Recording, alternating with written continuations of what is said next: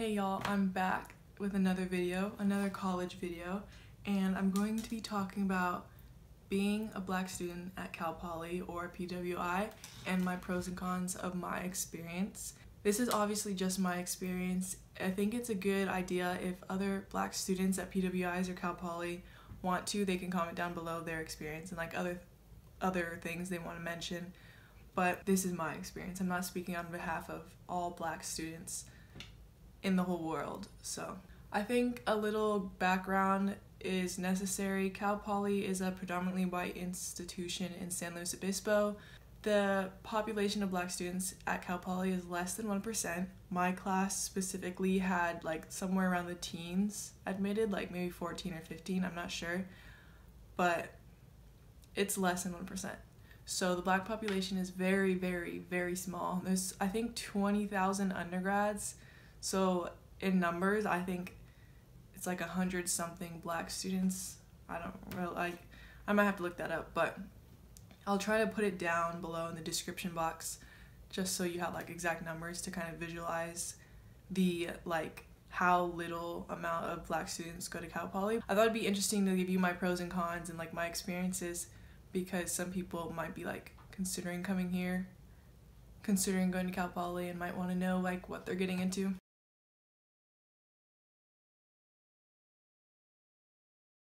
So let's start off on a good note. Let's start with some pros. One thing I've enjoyed about being at Cal Poly is the smaller community of black students. So Black Student Union, I'm sure everybody knows what that is. And then NSBE is National Society of Black Engineers. I'm in both GroupMes, but I tend to only go to NSBE just because I'm actually very busy with track and stuff. But I know people from both. I know NSBE people, and then I also know BSU people. And that's my point. Like, I'm sure it's like that at a lot of schools, but if you like, what I've noticed is that NSBE knows people from BSU, knows the black athletes, and it's like a whole little small community because it's, you know, that small. Like if you live in a city with a population of less than like 200, then you're probably gonna know everybody, you know? And I think it's really nice to have that community and have it really easy to find them. You just pretty much join one of those clubs and you're in. But because of that, like, we all share the same struggles. I mean, like I said, we all have different experiences, but a lot of the major struggles we have at Cal Poly is something we all share and something we all can talk about. And it's good to have that communication with others and have those people to talk to for that. Another pro, I feel like I keep saying disclaimers, but I'm not saying other schools don't have this, but we have very loyal alum. We have alumni coming to our NSBE meetings and I'm sure BSU meetings just to come speak, and they actually come and support by donating. And there's always the Black alumni tailgate. We have many alumni who love to support and want to support, and sometimes may even reach out to us before we get to them because they understand what it's like to be at Cal Poly or PWI, and they want to like continue to help it grow and continue having those connections with the younger youth who are currently there. And I think it's really beneficial for us because connections are very important for when you're growing up and going into the career force. And like I said, I'm not saying other schools don't have that. Cal Poly black students definitely have established that here, and it's really secure. Another pro, I've had very many experiences with having a lot of allies here. Pretty much every single one of my white friends or non-black friends are allies of the movement that's been going on for years but has become really big right now, the Black Lives Matter movement. A lot of them are going out to the protests in SLO. Also, SLO's actual population has very low black population. So the fact that we even have protests is pretty cool. But all my mostly white friends who are still in SLO right now are always actively going to those protests and becoming involved in those, which is amazing. And they've always been there to support me, and they kind of understand that I may not have it as easy as them. So they've always been patient with me. There are good people at Cal Poly. There's always going to be people who don't like you or judge you at any school, but as long as you put yourself with the right people, I feel like you can have a good friend group. Another pro is it seems that Cal Poly is actively pushing towards equity and diversity. It might take a while, but I don't know if you can blame that on administration or if you blame that on it being a state school, and I don't know all the legislation they have, but they at least have spoken up about wanting to become more diverse and more towards like supporting their minorities and understanding minority struggles. So I mean, that's a start. I feel like a lot of California UCs and CSUs are kind of pushing towards that direction, which is really good to hear. I don't think we're gonna make much progress by the time I graduate, but that's because nothing can happen that fast because no one really puts the agenda, like number one thing on their agenda, this problem that we experience.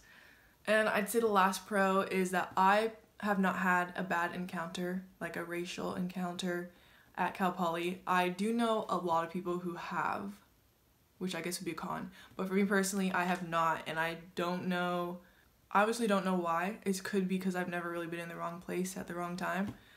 But a lot of my friends, not even just black friends, but minority friends have had encounters with racist people and being harassed, or even just police harassing them. But me personally, I've not, and I'm thankful for that.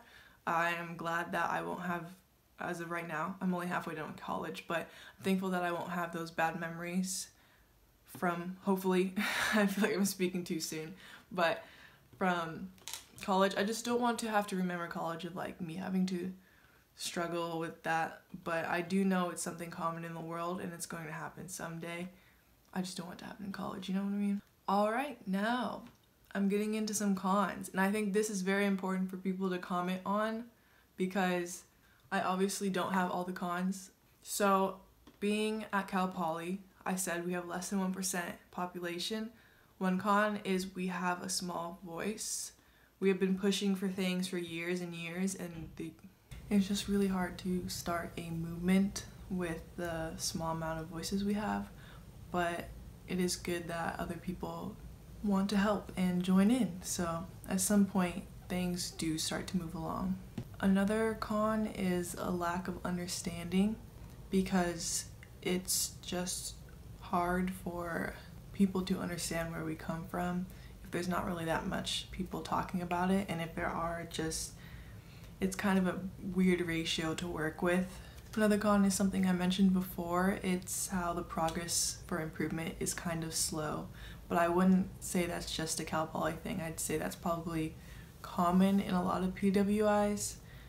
The progress of improvement and like towards what we all want to see, like it takes a long time, and I think that's just because it's hard to change things right away when people don't agree with you. I'm sure a lot of people know what's the difference between good and bad and right and wrong, but some people are just kind of scared to go and do the good because of how people think of them, and that's how you always see it. Like a simple example is slavery, like just lasting forever until someone was like, I don't freaking care anymore, get rid of it, you know? Like, you know what's good and what's bad. It's just that some people are too scared. They fear what others will think, what the majority will think. Another issue is the differences in problems. So let's say a huge problem may be something related to, let's say, maybe the school is complaining about the types of food being served at the cafeteria. Or not the school, but maybe like a majority of people are complaining about the dining, like the types of food being served. Whereas you would think that on your agenda, it should be something, like things are prioritized, and you'd think that it should be like the comfort of your own students, whether it's like minorities or sexual harassment or all that. But like the differences in the problems, like it might be a majority feel this way about the food, you know, like a lot of people are talking about it compared to the 50 people who are speaking out as something that you would think is more important or should be prioritized more.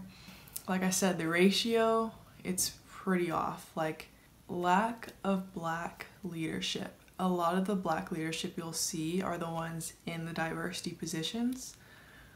Like VP of Diversity and Inclusion, student affairs, like the people you were like want to see diversity anyway. But I'm saying like I haven't had a single professor that was black. I know of one through Nesby because he's our advisor, but I've never had a single professor who's black. And now that I think about it, I've never had a single teacher growing up who was black either. But it's a common thing. So it's just a lack of black professors. Have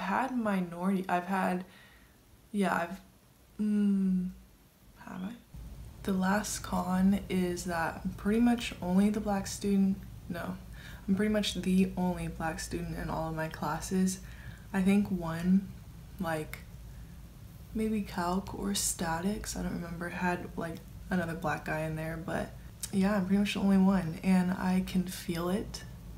Not like physically, I just mean like I notice it. And it's also like that on the track team. I can probably count on my hands how many black people are on the track team, and track is big, but it could be more diverse on football and basketball. I'm not sure, to be honest. But if you're looking to be surrounded by black people, then obviously an HBCU is the better option for you. But if that's not your main purpose for going to college, then it really doesn't matter where you go. Well, that's all I have. Hopefully people will comment down below their experiences at a PWI or a Cal Poly. And like as a minority, you don't have to be black, like just your experiences in general. And yeah, thank you so much for watching. See you next week.